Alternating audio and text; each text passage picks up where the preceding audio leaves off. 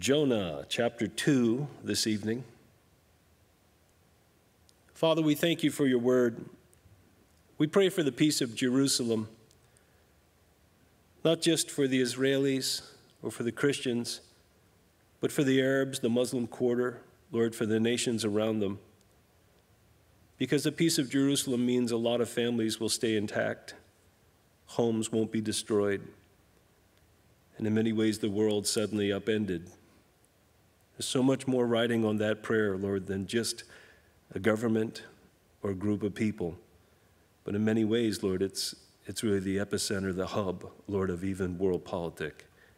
So we pray for the peace of Jerusalem. We pray for those in the charge and authority that you give them wisdom. And we pray for our own government, our own leaders, Lord, also give them wisdom as we are in an interesting time. This pandemic has slowed a lot of things down, but not the hatred that's there in the Middle East. And so we ask, Lord, that you would just move, bring people to yourself. We thank you, Lord, of how we've heard in the last few decades more Muslims coming to Christ, some argue than perhaps in the last 1,400 years.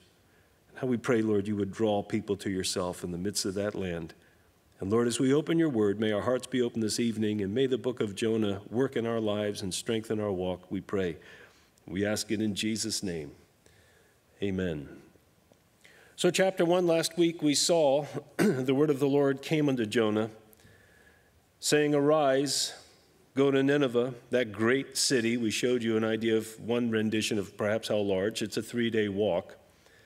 "Cry against it, for their wickedness has come before me." And we discovered from history that they were quite wicked indeed. And Jonah, facing the prospect of going up there and not being well received and perhaps having several of the following done to him: his tongue cut out, his eyes gouged out, being pinned to the ground, having his skin flayed off of him, perhaps having his hands and his feet cut off, and then perhaps being impaled on a pole. These were all the kind of things the Assyrians would do to those that they would take captive or to those they would attack, and obviously to do it to inflict and instill fear in the hearts of those that they would seek to conquer. And so it is a very wicked city, and you can't help but wonder how much that's on Jonah's mind. And as you know from last week, he ran down to Joppa, paid the fare, hopped on a ship, and tried to get as far away from Nineveh as possible. Of course, during the course of that, a storm rose up. The people began to panic on the ship that they would run aground. As they were emptying the ship, they found Jonah asleep, and of course, wondering what's going on, they cast lots, and the lot fell upon Jonah. And they asked him, "What is your occupation? Where do you come from?" in verse 8. "What is your country, and what people art thou of?" Or "Who are you from?" is the idea. And Jonah let him know that he feared the Lord God who made the sea and the dry land. And they were shocked to find out that he was running away from the very creator of heaven and earth. And so they asked him, "What can we do that the sea might be calm for us?" in verse 11. And he said, "I know these things have come upon you for my sake.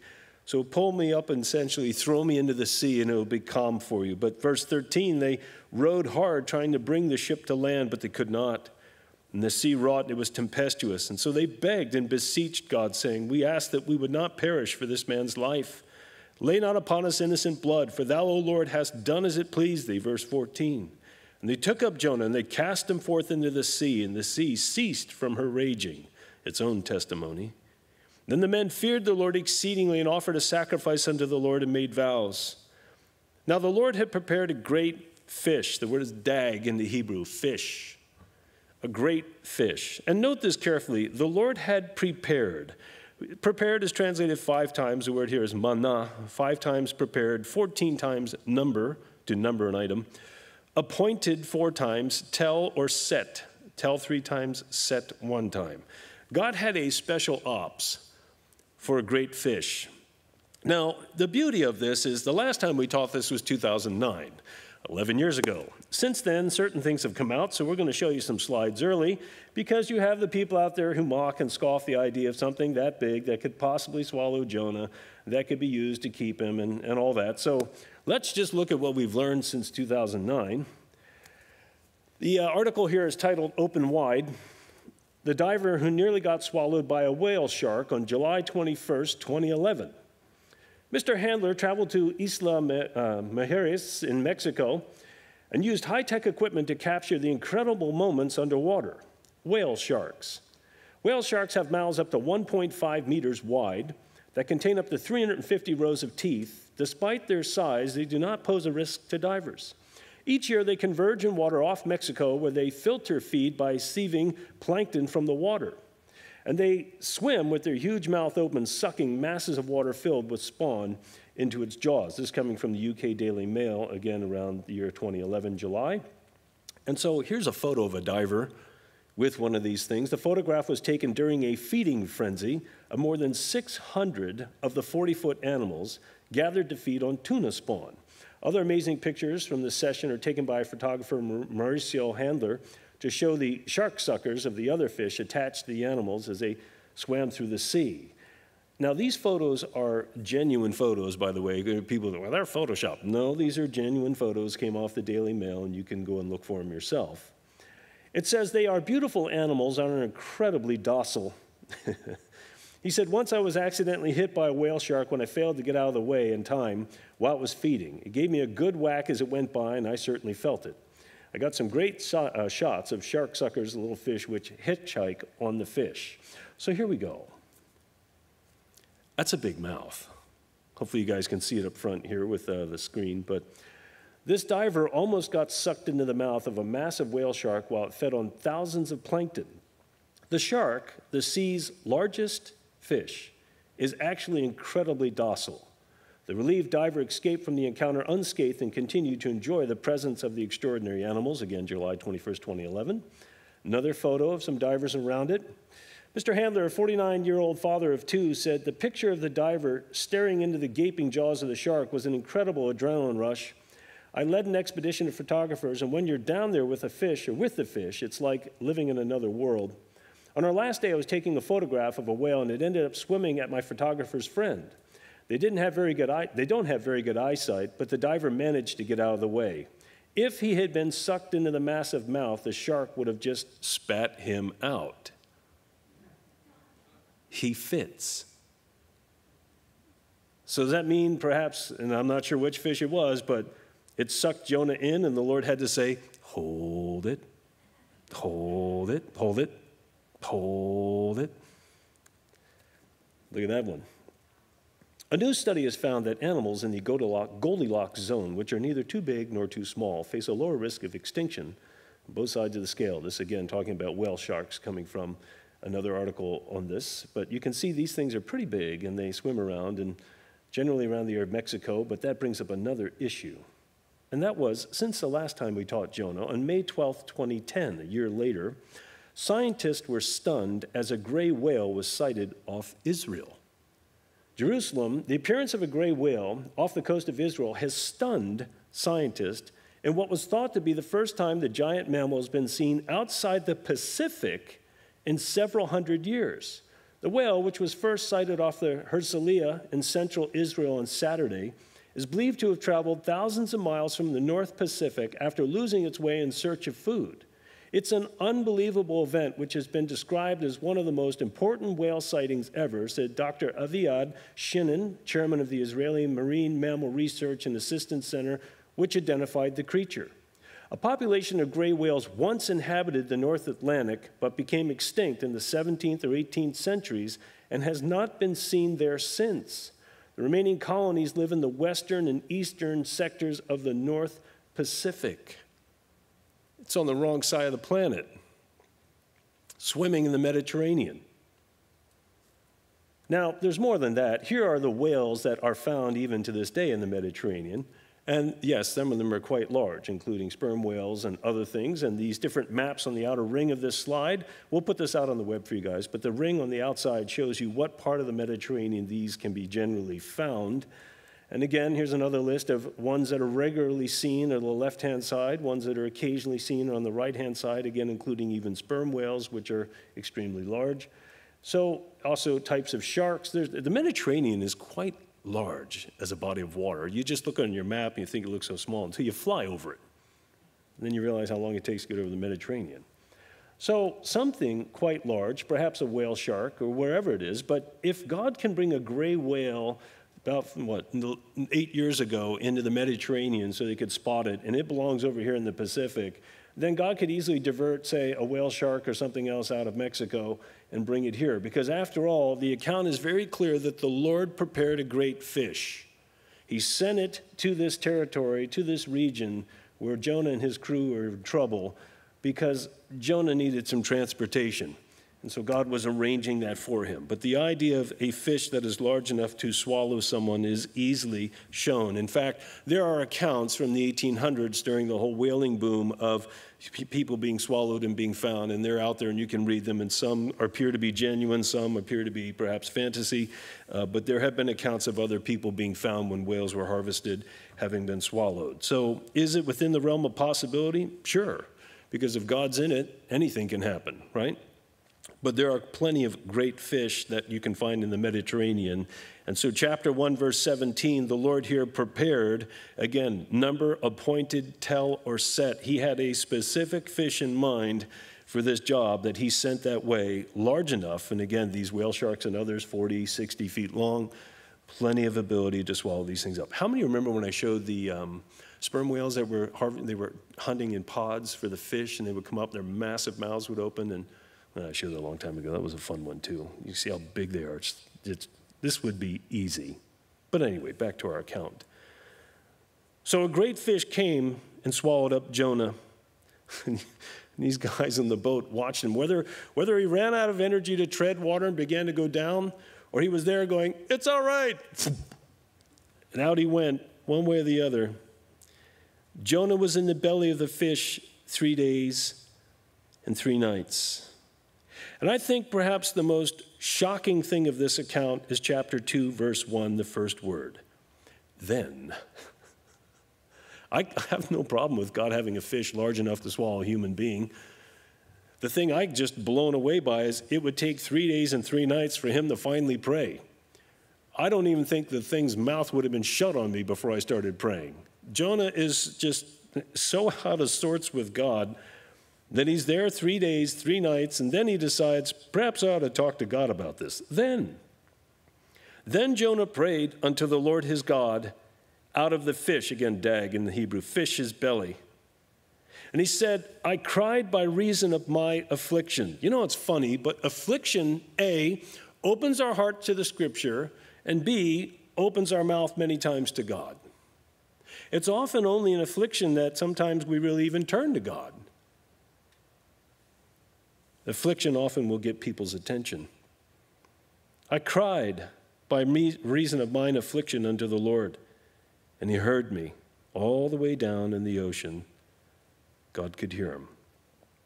And he heard me out of the belly of Sheol, that's the Hades or Sheol, basically this place in the heart of the earth. Out of the belly of hell cried I, and thou heardst my voice. The question comes up as we look at this, did Jonah actually die? We'll look at it in a few verses, or some of the words that are used. Possibly he did, possibly he didn't. We'll take a look. When will we know for sure? When you get to talk to him face to face. One day in God's kingdom. What is obvious, as he has been in rebellion, thrown over the ship, taken now, swallowed up by this great fish, now being brought down basically through the water. What is obvious is he's getting a little taste of, number one, what it's like to be out of the will of God, 2, to be separated from God and suffering punishment from God. And if he in fact died and went to Sheol, his soul descended there into Hades or Sheol, then he really has a sense of what it's like to find yourself in torment and judgment from God having rebelled. He's getting a taste of Nineveh's future, judgment. Out of the belly of hell cried I, and thou heardst my voice. For thou hast cast me into the deep, in the midst of the seas, and the floods compassed me about. And that would almost seem to indicate the idea that he first basically went underwater, perhaps out of exhaustion, no longer able to swim. And who knows if he can swim? But as he's going down and the sea's wrapping over him, perhaps then the fish grabbing him. Again, we'll know for sure when we get to heaven. But this description of going under. All thy billows and thy waves passed over me. Then I said, I am cast out of thy sight. He sowed, and now what? He reaped. Cast out of thy sight. Wasn't that what he wanted? Wasn't he running away from God?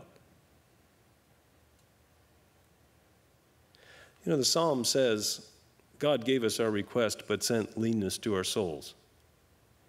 Sometimes we work so hard to get involved in things that really we ought not to, and God finally lets us have it.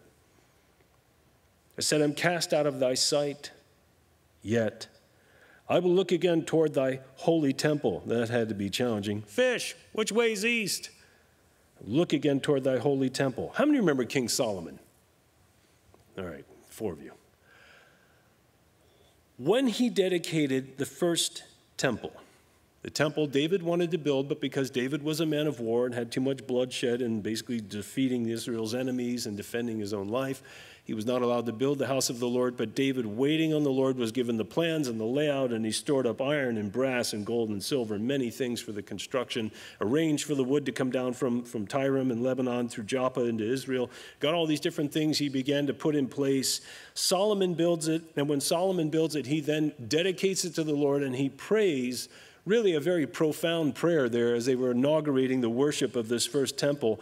And as he was basically pouring out his heart to heaven and spreading forth his hands to the heavens, he said, Lord, if your people get in rebellion or get carried captive away, and he had all these different scenarios of where God's people had turned away from the truth they knew, began to walk in rebellion, God began to correct and judge them. And when they woke up in that correction and judgment, if they would turn their hearts back to that temple and they would cry unto the Lord to be restored, that he would hear them.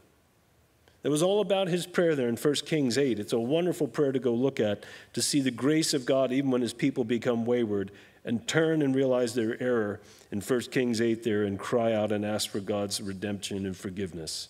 So Jonah, in many ways, from Solomon's prayer, turned again looking toward God's holy temple, seeking that the Lord might forgive him. The waters compassed me, even about to the soul, nephesh. The deep closed me round about, and the weeds were wrapped about my head, which makes me wonder if he was floating perhaps on a large area of plankton. And then something came along and grabbed him. Curious, we'll find out when we get there. But you're rolling around inside the gut of some sort of great fish, and you've got seaweed and all kinds. It had to be absolutely disgusting in there. Hot.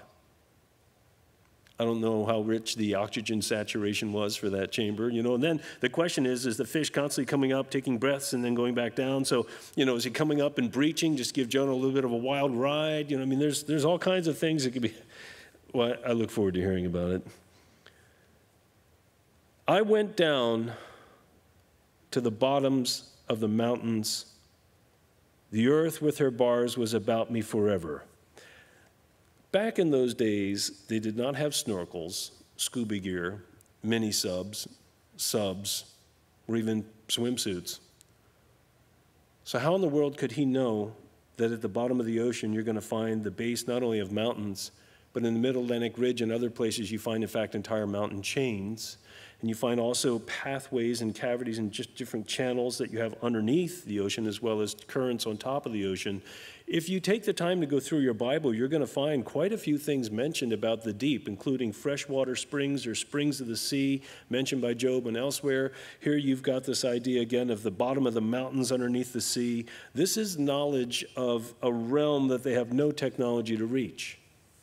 At the bottom there of volcanic islands and other things, indeed, you will find the base of these mountains and indeed entire mountain ranges underwater, massive ones underwater. I went down to the bottoms of the mountains. The earth with her bars were about me forever. Yet thou hast brought up my life from, and here's our word, shakath. Corruption 4 times.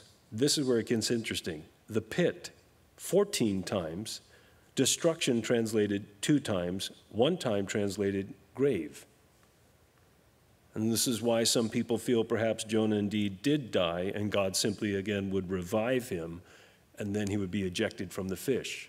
But we're going to have to wait and see. So if you're of the opinion you think Jonah died, you're welcome to have that opinion. There's an interesting word here about the idea of going down to the pit.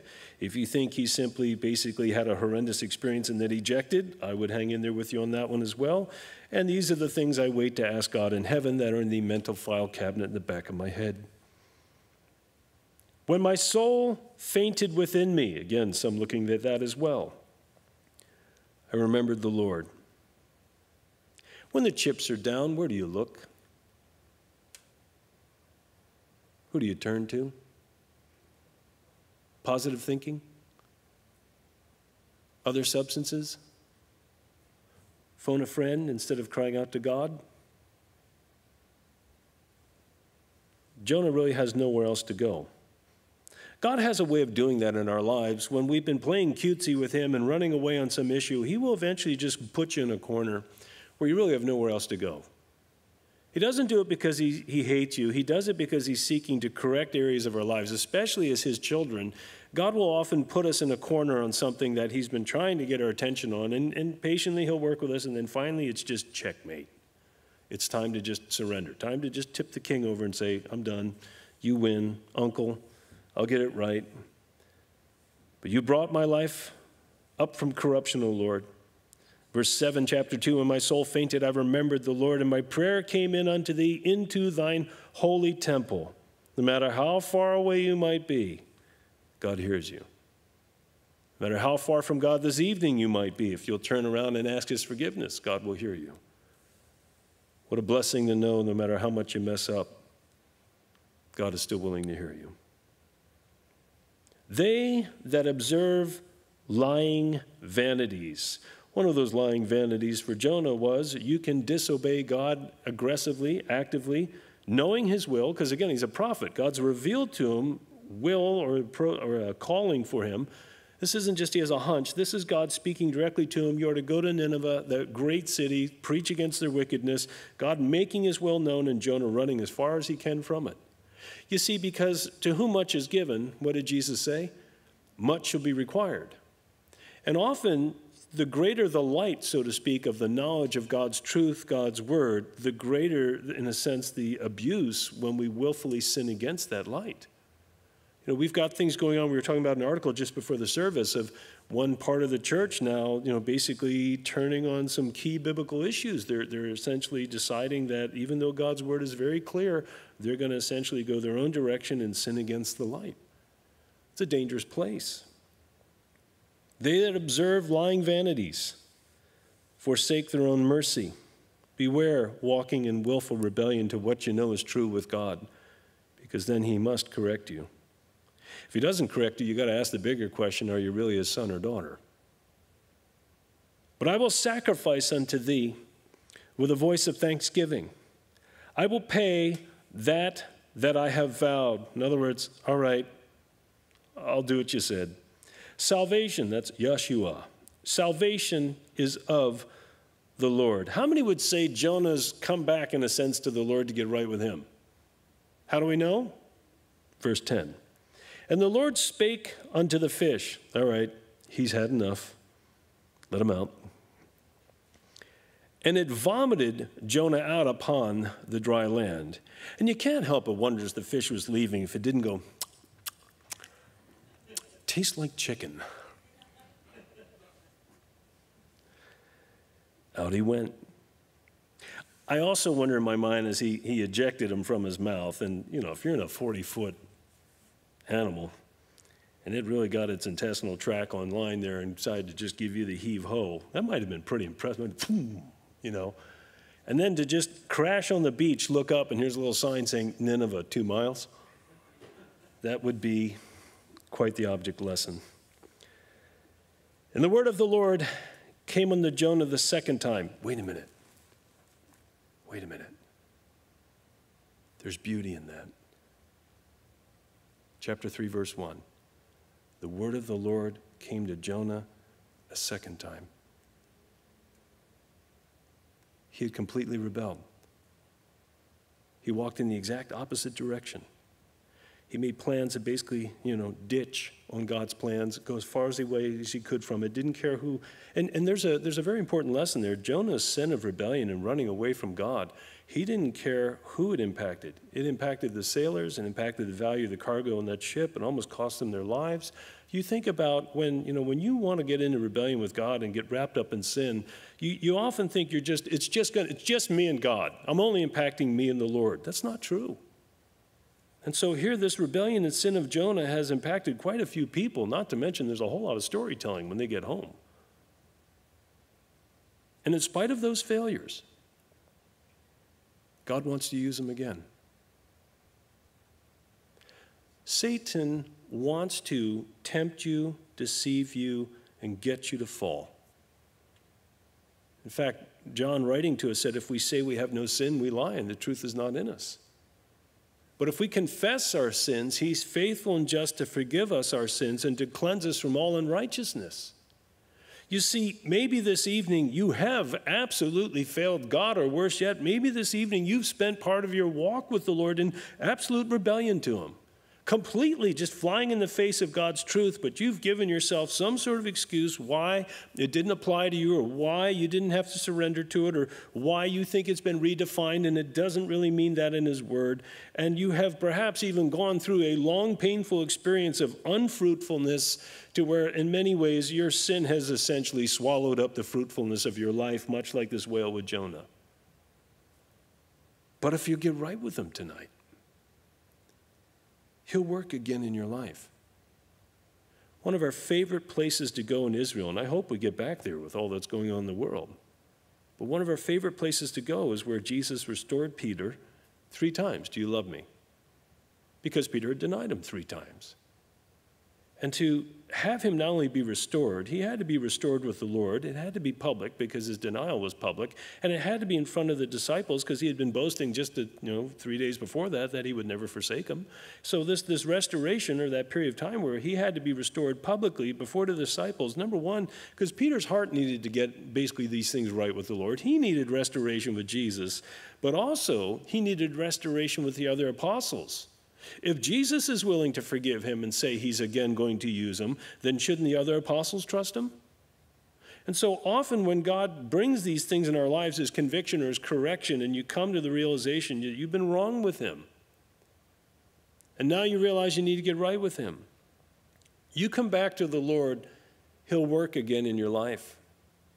There may be some changes depending on what happened, but he'll work again in your life. He'll use you again if you'll make yourself useful to him. And one of the things I love here about Jonah is, again, the word of the Lord came to him. And honestly, from a worldly point of view, the Lord should be finished with him. You're fired. That's it. But God gives him another opportunity. Here is grace in the Old Testament. The word of the Lord came unto Jonah the 2nd time, saying, exact same admonition or command. Arise, go to Nineveh, that great city. Is God patient? He didn't say, I told you, you worthless prophet, that no, same calling, same, I think perhaps even same measured call the 2nd time. Arise, go to Nineveh, that great city. Now, if anybody in the room has been a parent, you know what it's like to instruct. And the challenge is to continually instruct an area that, say, needs a lot of reinforcing patiently. He's a good father. Go to Nineveh, that great city, a little different now with what we get, and preach unto it the preaching that I bid thee. No holding back, you do what I say. You see, there's a few things going on here. We'll get to them near the end of the book, but knowing the history of the Ninevites and how brutal they are, you can't help but argue that Jonah had to say, I'm not going there. They're going to kill me. But interestingly enough, as he is being sent back, the reason he ran is we'll see it in a few verses. He was worried about God actually giving him a chance to repent. They'll actually get a chance. God will hold off his judgment, and he's going to complain about that. But in running down to Joppa and getting on a ship to Tarshish, he was trying to preserve himself. And how long did that work? Well, let's say that they shoved off from Joppa for, maybe they were only about 3 hours into their tour when the weather started getting rough and that tiny ship was tossed. Not for the courage. He didn't even make it half a day or 1 day before the guys in the ocean with no rescue, who probably would have drowned had God not arranged transportation. So here he is trying to save his life. He doesn't get let's just be conservative. He didn't make it 6 hours. Now he's being told again to go to Nineveh, which could cost him his life. But what has he learned? God could keep him alive. Again, we're two minds on this. God could keep him alive for 3 days in a whale, all the way down, swimming around within the Mediterranean, and bring him back out. Or, even beyond that, God was able to revive him, pull his soul back out of Sheol, stick it back into his body. He woke up with, still in the fish, and then, out he goes. One way or the other, he either kept him alive for 3 days there, or he revived him and brought him back to life, and then chucked him out on the beach and told him to go.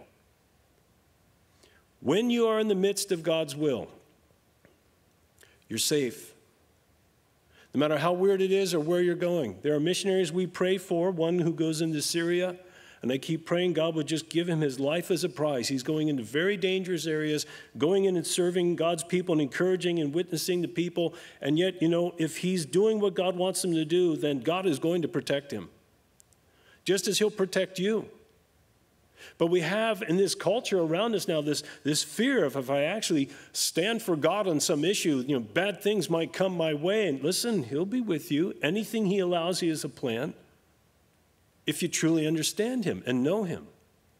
The statement has often been said, as long as God has something for you to do, you're untouchable. But once the work of God in your life is finished, then it's time to come home, and he'll bring you home. I personally don't want to be here 1 minute longer than God would have me to be here, and I don't want to be here 1 minute less. I pray God gets out of my life all the things he intended to do through it for his glory, for having redeemed me from my sin. And so you've got to keep that in mind, that your life is ultimately in the hand of God. I love the missionary stories. Guys like Bruce Olson and Bruchko, I mentioned him over the years, and I read it to my kids, and the guy's he falls asleep. He's been fasting. He's too busy trying to get out of the jungle. He falls asleep to find an 18-inch or so long tapeworm in his mouth because he's so hungry that the tapeworm got hungry, and so it decided to go up the esophagus going, hey, where's the food? And he pulls the thing out, wakes up, I think he's having a dream of butterflies in his mouth, only to wake up with his 18-inch long tapeworm that was looking to see if there's something in the ice box to eat. The guy was shot, the guy had jaundice, the guy was bleeding constantly. I mean, everything wrong you can think of, and God kept this man alive for decades in the middle of the Colombian jungle. If God's hand's on your life, you don't have to be afraid. Remember, to live is Christ, to die is gain. And Jonah's just been schooled that God can keep you alive no matter what comes your way. Or worse, if they take you out, God can raise you up again, depending on which way things went there in the belly of the whale with Jonah. So Jonah arose, verse 3, chapter 3, and he went unto Nineveh, according to the word of the Lord. Doesn't mention him showering, doesn't mention him changing his clothes, doesn't give us any idea of what it looks like to be in the digestive juices of a great fish for 3 days. He simply rolls into town. Now Nineveh was an exceeding great city of 3 days' walk or journey. And Jonah began to enter into the city a day's journey, and he cried. And he said, yet 40 days, and Nineveh shall be overthrown. 8 simple words. Yet 40 days, and Nineveh shall be overthrown. You are finished in 40 days. Boldness will be given to you from the Lord when you need it. And you can count on boldness, right, Ray? Doing evangelism, going out and meet with people. Boldness will be given to you from the Lord when you need it. And if you go in obedience to the Lord, you will find you'll get caught up in dialogues and interactions, and you walk away like, wow.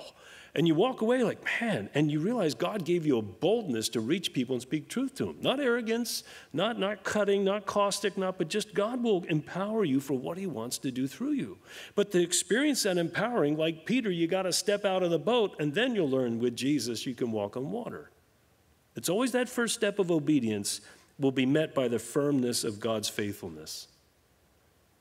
And so 40 days, Nineveh will be overthrown. This was a different man than before he took that ride in the fish. So the people of Nineveh believed God, proclaimed a fast, put on sackcloth from the greatest of them even to the least of them. That had to be challenging to Jonah. People begin to cry out, changing outfits, calling out. For the word came unto the king of Nineveh, and he arose from his throne and laid his robe from him and covered him with sackcloth and sat in ashes. Now, we learned last week some important historical background, and don't worry, we won't go through all of it again. But again, this coming from the Biblical Archaeological Society, Biblical Archaeological Review, January, February 1991. The title is Grisly Assyrian Record of Torture and Death by Erica Belib-Trio. And one of the things that was mentioned in the article is it said in all of these inscriptions, these cuneiform inscriptions that they had in their palace, in all these inscriptions, the king stands at the top of the hierarchy, the most powerful person. He himself represents the state. All public acts are recorded as his achievements. All acts worthy of being recorded are attributed only to the Assyrian king, the focus of the ancient world. We also learn from their own documentation and inscriptions. The inscriptions and pictorial evidence provide both detailed information regarding the Assyrian treatment of conquered people, their armies, and their rulers. In his official royal inscriptions, Ashur-Nasirpal II calls himself, quote, the trampler of all enemies, who defeated all his enemies and hung their corpses of his enemies on posts. You see, the treatment of captured enemies often depended on their readiness to submit themselves to the will of the Assyrian king. So here the Assyrian king hears there's a greater king who is about to bring judgment against his kingdom. Interestingly enough, he leads the nation in repentance, goes right to sackcloth, right to ashes, and understanding from their own worldview that if you go easy and you surrender, we'll go easy on you. He immediately calls the entire nation to humble themselves and surrender quickly before God in hopes that their repentance will bring to them an easier treatment from the Lord. It is consistent with how the Assyrians roll. Interesting. Thanks to history now, he's acting in character to them as a people. As they treated others, now he is quickly seeking that treatment from God. So the people of Nineveh believed God. They proclaimed a fast. They put on sackcloth, from the greatest of them even to the least of them.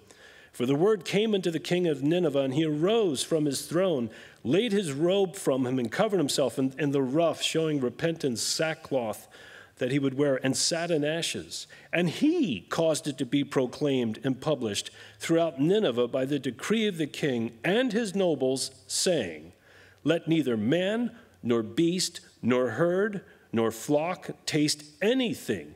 Let them not feed, nor drink water. But let man and beast be covered with sackcloth and cry mightily unto God. Yea, let them turn every one from his evil way and from the violence that is in their hands. This guy's a better preacher than Jonah.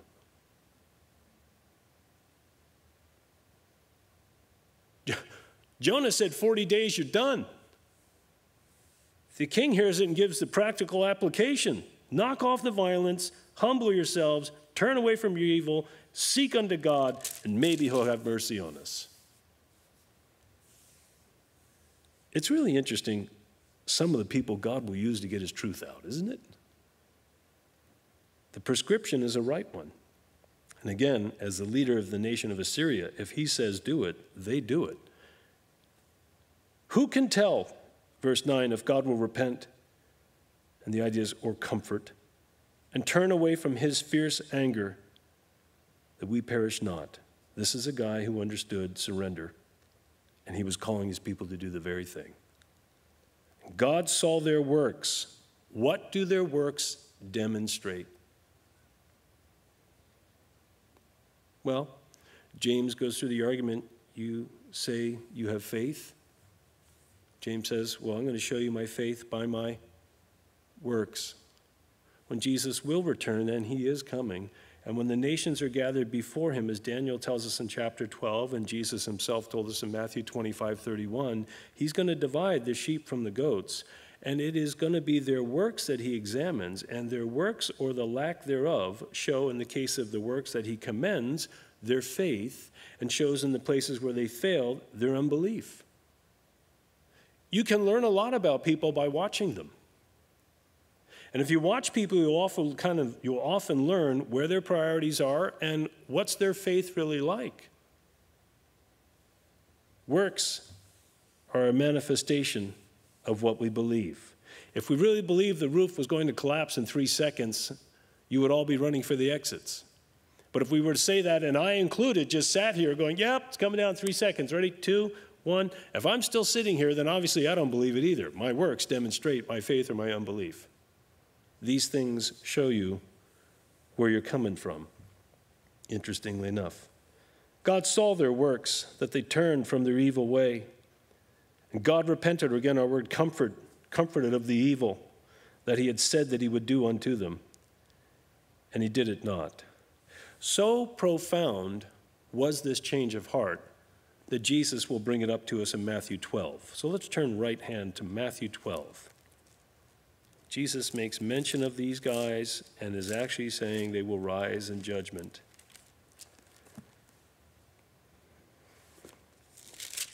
He said to us, now, just for background, in Matthew chapter 12, verse 22, there was brought unto Jesus one possessed with a devil, insomuch that the blind and the mute, or dumb, both spake and saw. The Jews felt that you had to get the name of the entity or the demon that was inhabiting someone so that you could drive them out. And so according to their different traditions, if someone were mute, therefore the person could not disclose the name. And so for many of the Jews, they viewed that type of possession as being hopeless. And so here Jesus not only heals the blindness, but also restores to him speech. And it is so unusual in their world that verse 23, all the people were amazed and they said, is this not the son of David? Let me translate. Is this not the Messiah? Is what they're saying. But when the Pharisees heard it, they said, this fellow does not cast out devils, but by Beelzebub, the prince of devils. They said, not only is it not divine, it is satanic. And Jesus, knowing their thoughts, gave them a lesson about houses being divided, which our country ought to remind itself of. But then in verse 38, it says, then certain of the scribes and the Pharisees answered, saying, Master, we would see a miraculous sign from you. Wait a second. What did he just do? Healed an impossible case.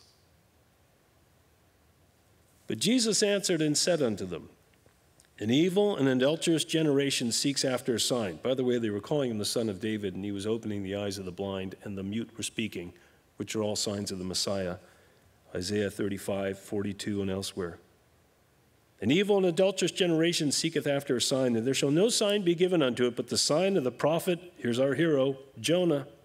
For as Jonah was 3 days and 3 nights in the whale's belly, so shall the Son of Man be 3 days and 3 nights in the heart of the earth. And as Jonah exited the whale's belly after those 3 days and 3 nights, essentially unharmed, so Jesus himself will also exit the grave after 3 days, and he will be resurrected and unharmed. He went on then to say in verse 41, the men of Nineveh shall rise in judgment with this generation, when God brings the nations before him and the generations, and brings forth his judgment against them. They will rise up and condemn the generation that saw Jesus and his miracles, because they repented at the preaching of Jonah, who had a little help from the king of Nineveh. And behold, a greater than Jonah is here. The queen of the south will rise up in the judgment with this generation and shall condemn it. For she came from the uttermost parts of the earth to hear the wisdom of Solomon. And behold, a greater than Solomon is here. Again, this lesson, when an unclean spirit is gone out of a man, he walketh through dry places, seeking rest, and findeth none. And then he saith, I will return into my house from whence I came out, where they were driven out. And when he is come, he findeth it empty. That's why you want to receive Christ. Swept and garnished. And for one who refuses to accept who Jesus is, you're left empty. Then goeth he and taketh with himself 7 other spirits more wicked than himself. They enter in and they dwell therein, and the last state of that man is worse than the first. Even so shall it be unto this wicked generation. They had such light from God, and refusing it, they are going to go to even greater darkness, to where they will eventually reject him, and then they will be destroyed and cast away. So the people of Nineveh believed God, back to Jonah. And God saw their works, that they turned from their evil way, and God repented of the evil that he had said that he would do unto them, and he did it not. But it displeased Jonah exceedingly, and he was very angry. Interesting, he, in one story here, has become first a prodigal, and now the older brother who's upset. He's pulled off 2 characters for us. And he prayed unto the Lord, and he said, I pray thee, O Lord, was this not my saying when I was yet in my country? Well, if it was, it wasn't recorded for us initially. And when God told him to go to Nineveh, Jonah if this conversation happened, said, why should I go? You're just going to forgive them. Wait a second. Why would that be such a horrible job to be sent as a prophet to warn them of judgment and see people repent and see them get right with God? Why is that so egregious? What a great job. He didn't want any part of it. Was this not my saying when I was yet in my country? Therefore I fled before thee unto Tarshish. For I knew that thou art a gracious God, which leads us to a very uncomfortable truth here then. If he knows God's gracious, and he knows when he rebukes them, if they turn, God will forgive them. It's almost as though Jonah had written the Ninevites off as not worthy of being forgiven. And that's a dangerous place to get. When we begin to determine who we think God wants to reach and who we can't be bothered to try to reach because for some reason we don't like them or they don't look like us or they come from a whole different world and therefore we just write them off. We have no interest in helping these people. Very dangerous place to be, where you don't want to give God's truth to someone who might be, like the Ninevites, quite rebellious, quite gnarly, and perhaps quite different than you, and yet God loves them. Be careful writing off people. Be careful deciding who you think you should or shouldn't share the hope of Christ. Interesting. I knew that you're a gracious God, merciful, slow to anger, and of great kindness. What a great boss. And repenteth thee or will comfort, turn from the evil. So I know all these things about you, yet he didn't want to extend that to the people of Nineveh. Therefore now, O Lord, take, I beseech thee, my life from me. Oh, you get out of the fish and now you want to quit? Take my life from me. For it is better for me to die than to live. He is so upset that these people are getting forgiven that he'd rather just be finished.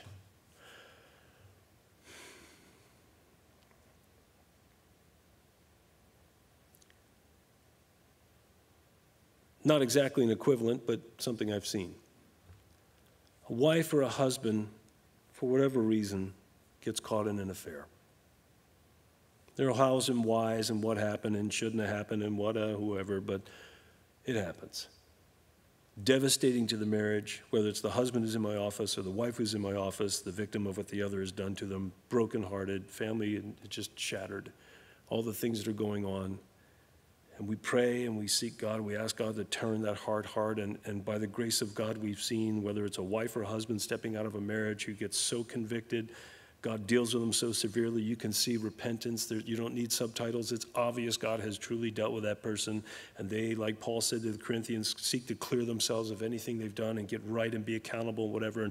And it's clear they want nothing to do with what they've done, and they want everything to do with trying to heal and bring forgiveness and restore themselves with their family. And the wife who was the victim of, or the husband who was the victim of their spouse's infidelity, by the grace of God, finds it in their heart to forgive them, to love them again, takes time to trust them again, and to see the marriage healed, and indeed it gets healed. I think one of the things that's the most painful is sometimes the people around that couple that were aware of it. You'll encounter some people who, even though the wife or the husband's forgiven them, they still have a problem with the offending spouse.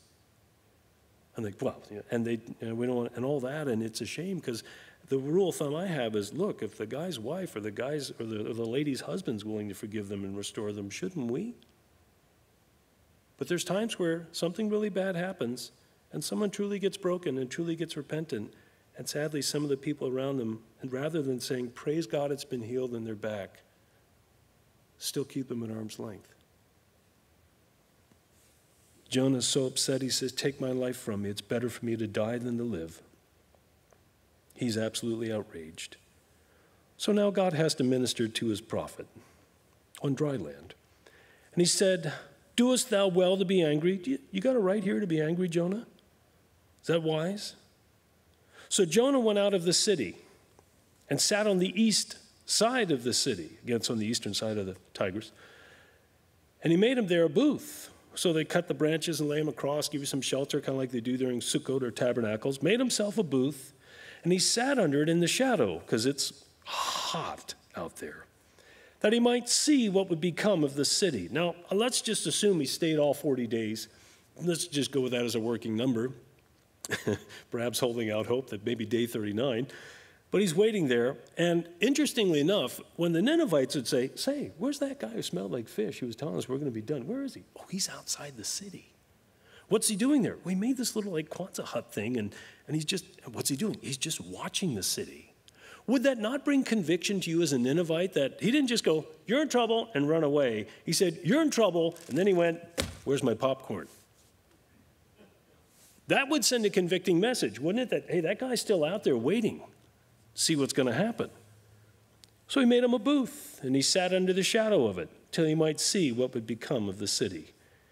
And so the Lord prepared, here's another thing God prepared for him, a gourd, a plant.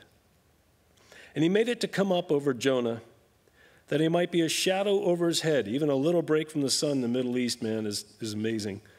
That it might be a shadow over his head to deliver him from his grief. So Jonah was exceeding glad of the gourd. You know, it's useful, sweet. But God prepared a worm. That's a tola, or tola in the Hebrew, which is worm, also translated scarlet. You look the word up, it's kind of a little red bug. God prepared a worm, this little red bug, when the morning arose the next day, and it smote the gourd that it withered. Now, look, don't get too harsh. It's just a bug trying to make a living and eat something. The bug does what it's supposed to do. It found something it likes, it eats it. It apparently is detrimental to the gourd. The gourd immediately begins to wither, and it's real hot out there, so it wouldn't take much. And it came to pass when the sun did arise that God prepared a vehement east wind, and the sun beat upon the head of Jonah. Again, we wonder if he lost his hair from the stomach acid of the fish. We'll have to find out. It beat upon the head of Jonah, and he fainted. And he wished in himself, at least he's keeping his mouth shut, but he's at the same place. He wished in himself to die. And he said, it is better for me to die than to live. I hope you're not there this evening in your rebellion to God. God has you here for a reason. God has you here to work in your life and work through your life. And things could be extremely bad. And listen, with all that's happened with COVID, there may be people who are listening later on the radio, or you're live streaming this evening, or watching it later on YouTube or whatever. And this lockdown and COVID and all that's happened has cost you your business. It may have even now cost you your home because you were in business for yourself. You're not sure what you're going to do next. You've got all kinds of trouble coming your way. And you sit there and you start getting that wrong idea of, I'd be better off dead. Hold on there.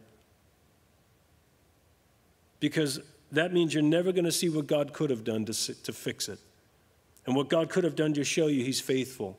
And what God could have done to restore you, and perhaps even brought you to a place through this where you're actually in a better position than when you started this whole thing thinking you were set. Very important, when you get so discouraged you feel like my life isn't worth living, let me tell you something. You are being lied to. You're being lied to by the kingdom of darkness. You're being deceived to do something that is ultimately only in God's hands, and that is when your last day should come. And you are going to leave behind with the people you say you love, first of all, great sorrow, outrage, shame to try and explain what happened to you. And often what I've seen over time, usually about a year later, anger. How could you have done this to us? And you will never see what God could have done. And you're going to stand before the one who gave you your life and have to give an account for what you did with it. No matter how bad things may be, God can do anything if you will give him the time. You got to wait on him. So the Lord again said to Jonah, verse 9, dost thou well to be angry? Same question, second time. You sure you got it right for this? Do you do well to be angry? For the gourd, now it's becoming an object lesson. Same question, one more thing attached, the gourd. And that's going to be our teachable moment. And Jonah said, I do well. I'm concerned, even though he's on land, he's entered into another fish. Now he's caught in selfish. I do well to be angry, even unto death. Then said the Lord, thou hast had pity on the gourd, for which thou hast not labored. And the reason he had pity on the gourd is because it had served a purpose and was useful to Jonah. Therefore, he was upset because here this gourd grew up. It gave him some shade. It served a wonderful purpose. It helped to cool his head. Things were fine. And then the gourd was gone, and now he's upset because something that had value and purpose to him is suddenly taken away. That's the heart of it. Neither made it grow, which came up in a night and perished in a night. Should I not spare Nineveh, that great city, which has a purpose for God? And God will use. In fact, interestingly enough, Jonah preaching, we think about 760 BC. It will be 40 years after this that the Assyrians are going to come in and judge the northern kingdom of Israel. They are going to be God's rod of correction, and they actually show up multiple times in Israel's history. They show up at different places. We'll see it. They have been a corrected rod against them.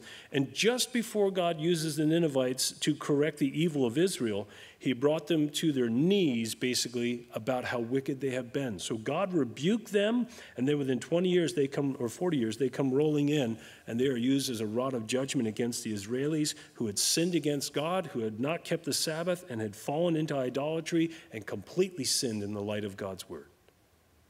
Interesting. They will be used as a rod of correction, but God rebukes them first. God had a plan even in Nineveh. Shall I not spare Nineveh, that great city, wherein there are more than 120,000 persons that cannot discern between their right hand and their left hand? Who generally don't know the difference from the right and left hand? Children. There are some adults. I know one, when you say go left, they have to go, and then they make their turn because only one of their hands snaps. That's how they figure out if it's right or left. And they're an adult, like a well-established adult. Quick, go left. It's interesting. I'll hear once in a while. Can't disclose where, but I'll hear, and then I'll see in action. I know that person's figured out which hand they needed to take. But generally, it's children. They don't know their right hand from their left. That is a cognitive function that comes with time. They cannot discern between the right hand and their left hand, interestingly enough, and also in that town are much cattle. Again, there are living creatures in the town of Nineveh that even though it's wicked, having turned from these things, God's willing to have mercy on them. You know, when it mentions they put sackcloth in the animals and all that, you might laugh at that, but in the case of some Persian kings, when a Persian general had died, they actually not only shaved themselves, they shaved their horses. So these things are documented in history. This major turning by the Assyrians or the Ninevites moved the heart of God, and God spared them. So Jonah, you're worried about a little gourd. I have thousands in there. In many ways, don't know their right hand from their left, and honestly, in all of the scope of things, are completely innocent, and God is willing to spare them. It brings up a question that is argued, and that is, what is the age of accountability?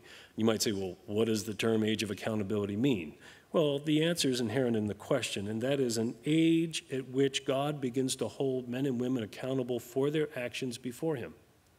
And so it is argued that there's a certain place in time, or up to a certain place in time, that because they do not yet have the cognitive function to discern good from evil, that they come under the grace of God. Jesus said to us, Matthew 19 and Matthew 18, suffer the little children to come unto me, for such is the kingdom of God.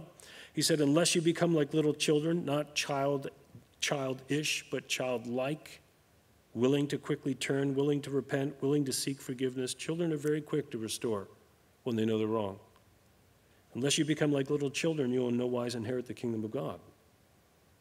Isaiah the prophet, when he was giving a sign to Ahaz, who was dealing with Syria, not Assyria, but Syria and Israel, the sign was given to him for his immediate time that there would be a virgin who would be with child.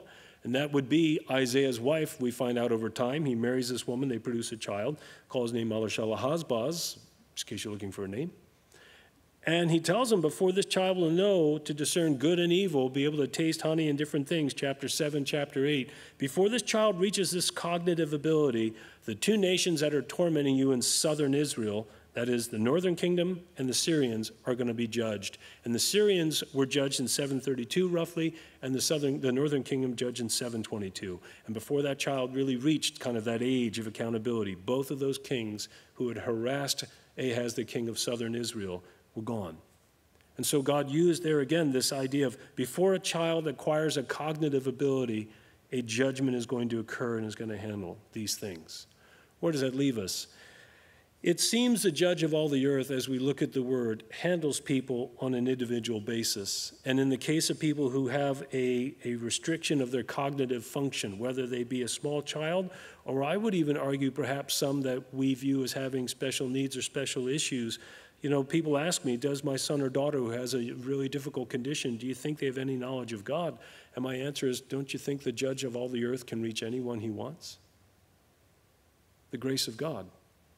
But this idea of this age of accountability, this time where there's grace extended, the question always comes up, well, when do they cross the line? I think it's individual, between the individual and God. And I think it's essential when you come to the knowledge that there is a God, you need to repent, you need to get right with him. Don't wait, because you never know when you'll be taken home. But with those thoughts, and I can't prove it until we're out of here, it is my heartfelt hope, and looking at Jesus bringing the little children to himself is my heartfelt desire that when God abruptly removes his church, it is my prayer and it is my expectation that he is going to take not only the church, but I think perhaps even the children below that age, below that place of accountability. I may be wrong, and I may be wrong for a long time, but it would be my hope that when you're going to leave a world that has no more salt, no more light, and is absolute darkness, and a strong delusion is coming, it is my heartfelt hope God is going to pull children out from all around the world. I may be wrong, but it's interesting, if he were to take all those children who have that innocence out, it would suddenly turn the entire world, like this pandemic, into a global panic of where do we go, what happened to these people, and suddenly here comes a strong delusion and a rising antichrist. I don't know, but as I look at it, it is my hope that the heart of God will spare those of that time period. You can make fun of me for a long time in heaven, but I'm willing to make the gamble and think he will take them out. So here we have Jonah sitting outside the city, upset that God's merciful. I'd say he's a bit out of alignment with God, but God will work in his life. Sadly, Nineveh did repent for a period of time, but then eventually would go back to their wickedness. We're going to get to Nahum. Nahum is going to come back and again prophesied against them. These guys got two different prophets to warn them. But in 612 BC, listen to this carefully in light of what's going on in the United States. In 612 BC, after a bitter period of civil war in Assyria, it was sacked by a coalition of its former subject peoples, the Babylonians, the Medes, the Chaldeans, the Persians, the Scythians, and with a letter C, the Cimmerians. The city never again was a political or administrative center. It lies in ruins today across from the city of Mosul. What brought it down was internal civil war, which weakened them, and their enemies came in, wiped them out. Jonah. Father, we thank you for your word. Pray for anyone here this evening listening or listening in the future who doesn't know you. And they've wanted to come and get right with you, but they have this idea, first they have to clean up their life, put down the heroin or the marijuana or the alcohol or the pornography or the thievery or the promiscuity or the bondage to anger and rage. Lord, I thank you that with the Ninevites as an example, if they would simply turn, you will help them. If they'll turn and ask your forgiveness and surrender their life to your Son by faith, asking you to be their Savior, trusting from their heart you rose from the dead, and confessing gladly with their mouth that you are their Lord, their Savior, their King, you will hear from heaven. You will change them and you will draw them to yourself. And so, Lord, I lift up anyone this evening that perhaps is even in a place of great despair. May they look again to you. May they find you, because you promise that we will seek you and we will find you when we search for you with all of our heart. May their hearts be open tonight, and may they truly be drawn to you and walk with you, we pray, afresh and anew. In Jesus' name, amen.